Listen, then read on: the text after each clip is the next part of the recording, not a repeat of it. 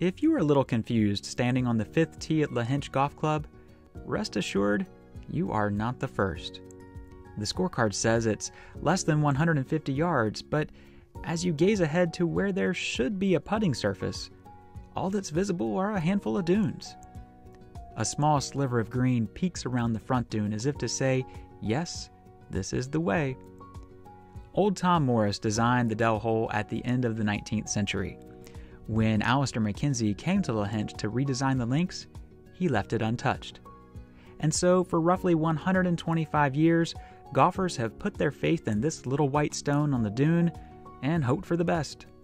The stone is moved each day according to the pin position and helps guide the way on this blind par 3.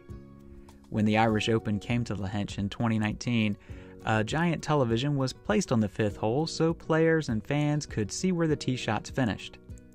For us mere mortals, though, the thrill of running ahead in hopes of discovering our ball close to the hole, or maybe better, can hardly be replicated anywhere else in the world. But the story of the Dell hole also comes with a word of warning.